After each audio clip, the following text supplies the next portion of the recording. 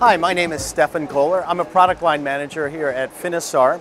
We're at OFC 2013, and this week we demonstrated a parallel single mode QSFP module using 1310 VCSELs.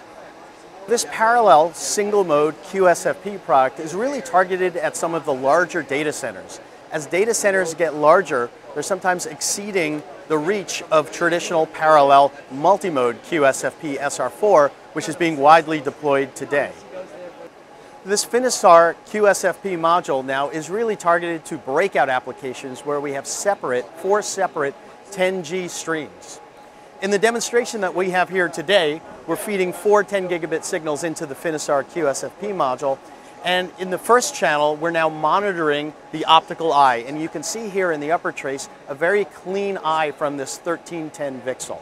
The other traces we're sending out to SFP Plus modules and then looping them back. And in one demonstration case here, we're running through 2.5 kilometers of fiber before we loop back through an SFP Plus module and back into the Finisar QSFP module.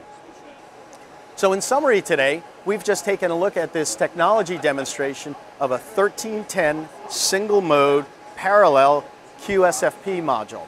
This module fits well in the Finisar family of QSFP modules that include a full 40G base SR4 compliant module and also a CWDM 40G base LR4 module.